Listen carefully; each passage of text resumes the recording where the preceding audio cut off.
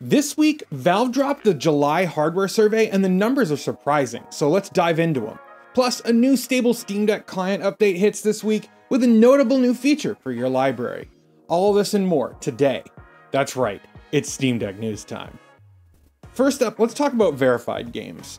So, Remnant 2 on Steam Deck is ranked as verified, but Timo over at overkill.wtf says that the title does not meet his expectations of what a verified game should be.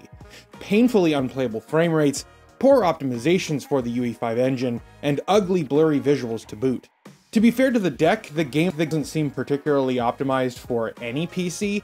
However, that's cold comfort for anyone who purchased the title based off of its verified rank. And honestly, this opens up a wider and kind of uncomfortable question about what it means for a game to be verified in the first place, as there have been many verified titles that have experienced Steam Deck players laughing at the idea. We all kind of know in the community that verified does not guarantee a playable or even a middling experience. So I'll open the question up to you. What verified games have you played that didn't live up to the rating? And what can be done about that? Leave me a comment and let me know. I'd love to hear your thoughts. And speaking of games that really didn't live up to expectations, last week I talked about Ratchet & Clank Rift Apart, and I wanted to share some of the thoughts that I have. And I have a lot of thoughts. Now, I won't go into a full review here, but I will say that it was not exactly what I expected. I had lots of technical issues with the game, despite it being a verified title. And they started immediately. The game crashed after the third intro cutscene, so I forced quit. And when I loaded the save game, I was just falling in an endless void. I wish I had footage of it. It was pretty funny. I thought I would hit a kill floor, never did, I just kept falling. So I deleted that save and started again. And when I started that game, I was in a dark alley with robot citizens who were just glitching out. Half the collision of the world was also missing. So I restarted again, and finally, after just letting the introduction cutscenes play rather than skipping through them, I got to the first level. So after finally playing the game for about 20 minutes, I ended up experiencing intense nausea. I tried playing the game a few more times over that weekend, messing with settings, disabling motion blur, but I just kept experiencing motion sickness, so I had to get a refund. Now, I've got to say, I was really excited to play Rift Apart, and I'm disappointed that it made me feel so sick so quickly and so consistently. I don't think that it's the Steam Deck or the frame rate causing it. I tried it on my PC, and I still felt sick. I want to know if you experience the same thing or if I'm just a weirdo. Leave me a comment. I want to hear your thoughts. And while you're down there, why not like that smash button? It's the best way to tell YouTube that you want to see more videos just like this. You can also subscribe if that's more your speed. I want to thank WebFreak for his continued support of the show. It's because of WebFreak and the 78 other patrons that I'm able to continue making this show, keeping these lights on here for you. So thank you. If you want to help support the show, you can use the links to Patreon below. It's all greatly appreciated. And thanks. All right, have you had trouble with anti-trustable shenanigans? And by that, I mean, have you had trouble with Ubisoft Connect games recently? If so, you'll be happy to hear that Valve has actually served up a fix.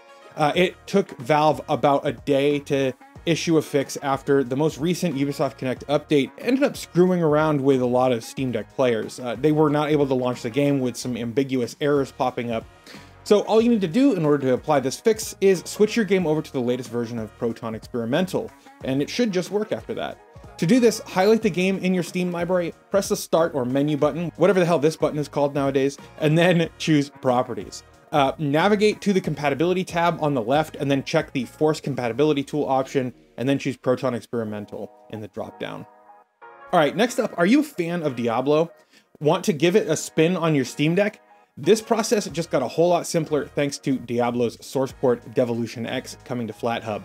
Now you can switch over to desktop mode on your deck, launch the Discover Store, and then search for Devolution X.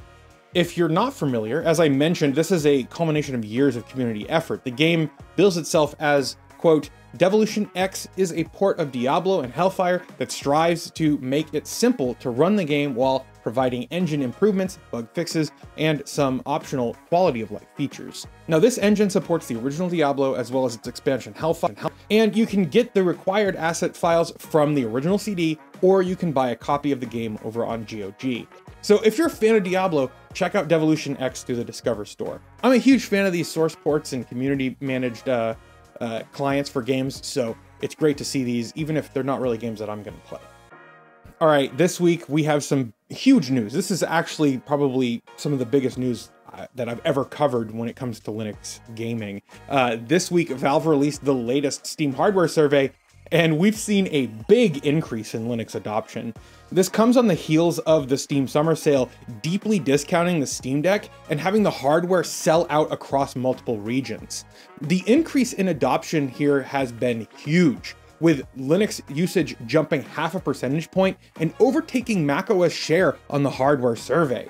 Now, I won't lie, as a massive Linux fan, I have been waiting years to see this result here, and it's truly awesome to see it happening. As I like to do, I put these survey results into my custom-built spreadsheet that helps simplify the math and suss out other trends in the data. And according to the math here, Steam Hollow is accounting for 0.83% of all operating system usage on Steam.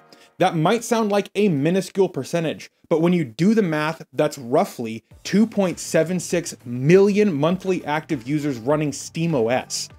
Now, that number assumes that there's 336 million Steam users overall. I'm extrapolating that number using data I found on Backlinko, which there's going to be a link to the sources below.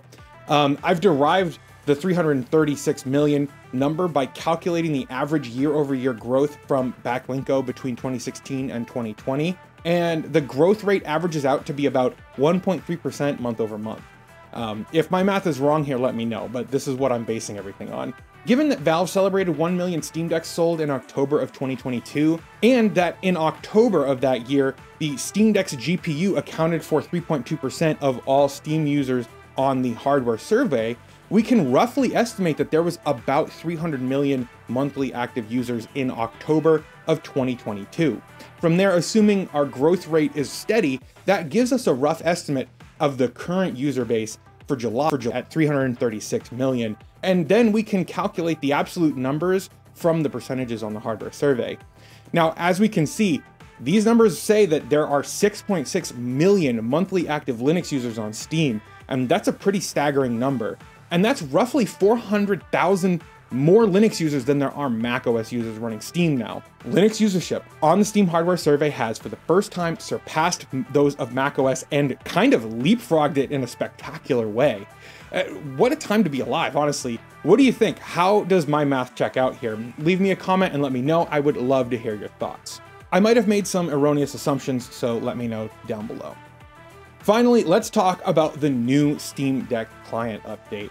This is a stable channel update, which falls in line with the monthly stable release cadence that we've come to expect from Steam Deck at this point. And this new release doesn't feature anything revolutionary, but it does have at least one interesting feature. So let's dive into the release notes and see what happened. To start, this release comes with improved library performance and many fixes for folks with large libraries. My favorite new feature is that you can sort your library by the date that the title was added to your library, which is a huge feature I've been waiting for a while. Then for Steam Input, they added the ability to copy and paste mappings when setting up controller inputs, which should be a massive time saver, honestly. They also improved navigation in the configurator when navigating from the preview screen, and they introduced some Steam Input bug fixes.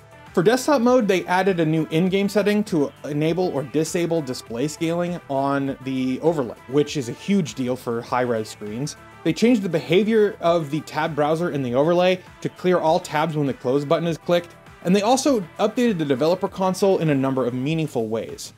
All in all, another solid release for the Steam Deck's stable channel. Well, that's all the Steam Deck news I could find for this week. Did I miss a story? Leave me a comment and let me know. I'd love to hear your thoughts. I want to give a shout out to my friends on Patreon, my YouTube members, and our ViewSync Premium members who make what we do here a reality. If you believe in the work I'm doing, you can use the links below to show your support. That's going to do it for now, though. Thank you so much for spending your time with me here today, and I'll see you guys in the next one.